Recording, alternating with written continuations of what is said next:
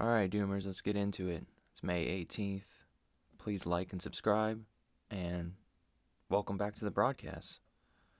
There is a PayPal donation link below. Real easy. You can put in your card and help contribute to this channel. So apparently Shell admits that the 1.5C goal means immediate end to fossil fuel growth.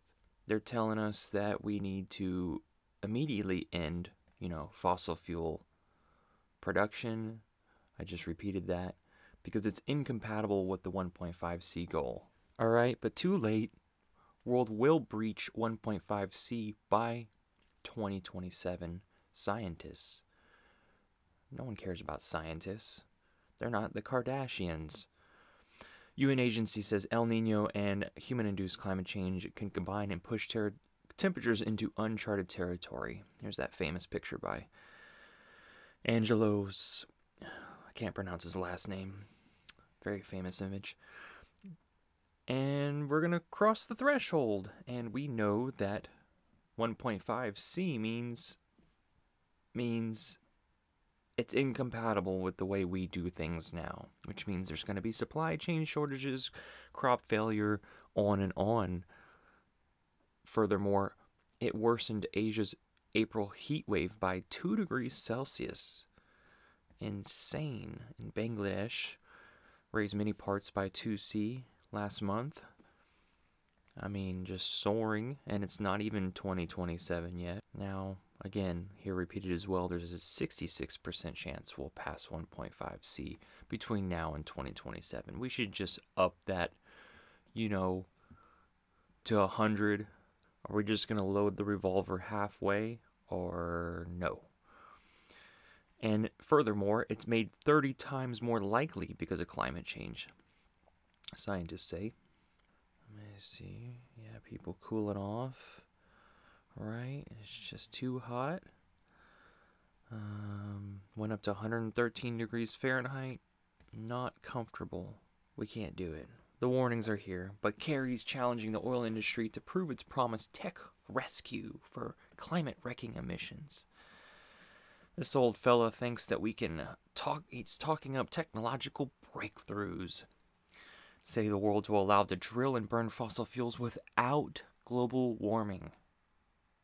Is this not a fantasy, complete insanity, or what? They have to prove it. Okay. I mean, I can't believe we're coming up with these. I can't believe we're saying these things.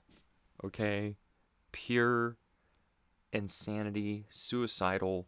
EPA finally wakes up with stiff new rules. They've hit full throttle. A slew of anti-pollution from toxic water to planet heating emissions has been issued by the agency, belatedly flexing its muscles. There's new anti-pollution rules. Blah, blah, blah. The measure says wipe out more than 600 million tons of carbon emissions over the next 2 decades. About double what the entire UK emits each year. But even this wasn't the biggest climate reduction in recent weeks. In April, new standards for cars and trucks will eliminate expected 9 billion tons by the midpoint of the century. I mean, is this just lunacy? What about India? What about China? Yeah, right. It doesn't matter. It doesn't matter. It's all blah, blah. A lot of people are moving to Duluth. This is where I would go if things didn't work out. I know it gets really cold, like minus 20 degrees Fahrenheit. But the air smells cleaner. Water's some of the best in the world. It's just pristine. It's beautiful, a 38-year-old Jenkins said. I wonder if their Jenkins family has only grown. More people. The new oil. Buffalo, northern state. High quality and cheap housing and stock. Fresh water is the new oil. And they're climate optimists out there. Right.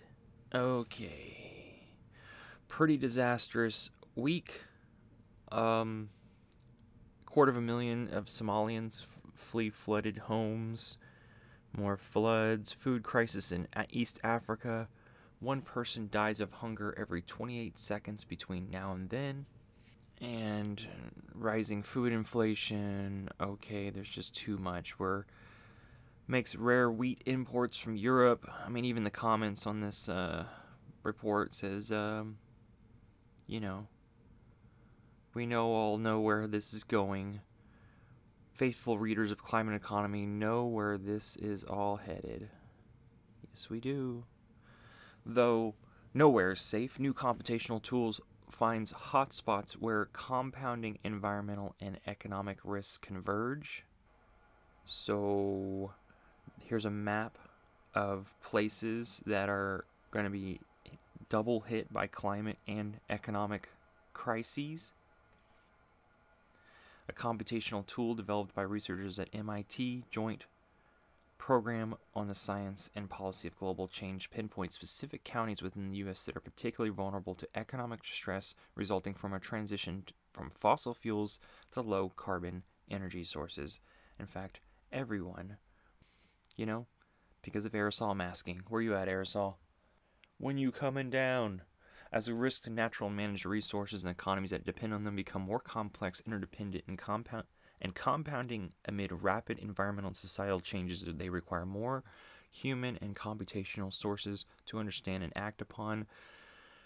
The stress platform provides decision makers, who are they, with an efficient way to combine and analyze data on those risks. Okie dokie. Well, pretty bad. Louisiana, Texas, Mississippi, Kentucky, Ohio,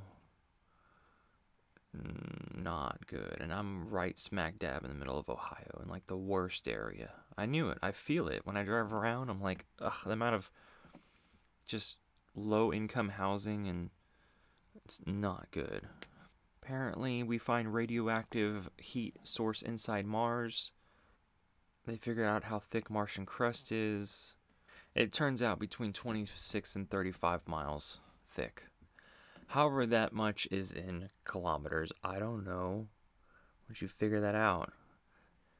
And while you do, New York City is sinking under the weight of its buildings because its skyscrapers are too heavy.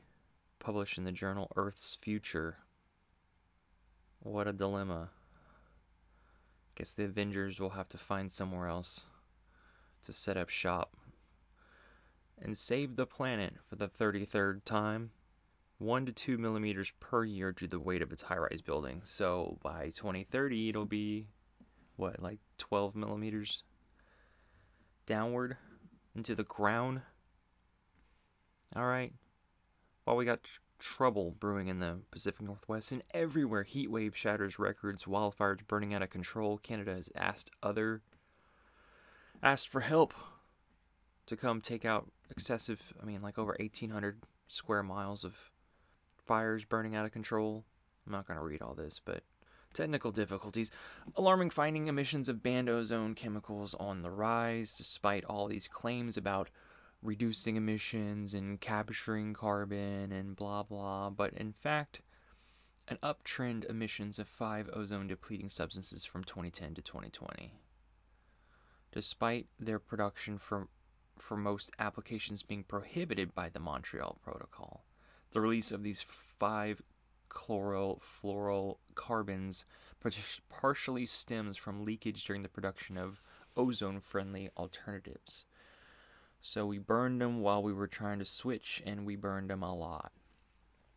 Alright, let's get back to the economy. Let's get back to people. This is from Visual Capitalist, visualizing American workforce as 100 people.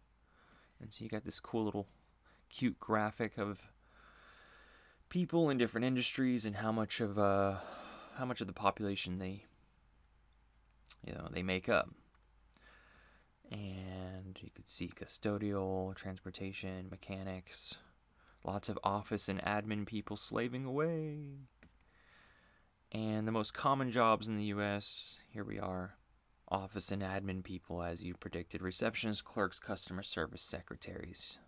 Right now, clocked in, wasting their lives. I'm in food, number 5. Lots of people, next to sales, transport, and health. And how much money do they make? Not as much as we should, because it all went to the billionaires. Crony unfettered capitalism wrecked it. Even scientists not even making that much, we should pay them the highest. And scientists only account for, let me just go up here, one people out of 100. And how much do people in the food industry make on average? 32,000 minus taxes, nothing. Next to a whole bunch of other people. Look at our debt, though. Look at the debt. How is this sustainable? Where does this lead? Look at our debt to GDP ratio. Where does this go? Likely recession by next year. It's toast, and Americans don't even care as default looms. Americans yawn because there's been one crisis after another. Mass shooting in Allen and in Cleveland, Texas. First ever indictment of a former president, followed by a sex abuse verdict. Followed by an indictment of a sitting congressman. Fighter jet shoots down UFO. War in Ukraine. Threats in Asia. Floods of migrants crossing the border. Actual floods in California. It just doesn't stop. It doesn't stop. This year is like, wait, just wait, there's more. Alright, and we can't figure it out. And I don't trust these boomers. I don't trust these guys to get it together. Either of them. He's a Sagittarius, and they're just awful. Avoid them. They act sensitive, but they're really not well-integrated people. The big squeeze housing market is so unaffordable that builders have no choice but to build smaller homes. Fundamentally, every major housing market in the country is overpriced right now, says a guy at John Burns Research and Counseling. National home prices up over 40%. Yeah, right. How is anybody supposed to afford a house on these sorts of incomes? Most of the population. I mean, you have to be a dual household income, generating family, and then just go into debt. So they're building smaller homes. Just set up a cardboard box and play some nice music. That's all you got. This has been your May 18th, 2023 Climate News World Update from yours truly, the Doom Wizard. Thanks for liking and subscribing. Again, your donations keep this channel going. It is only sustainable by your support. Have a good weekend. I'll talk to you later.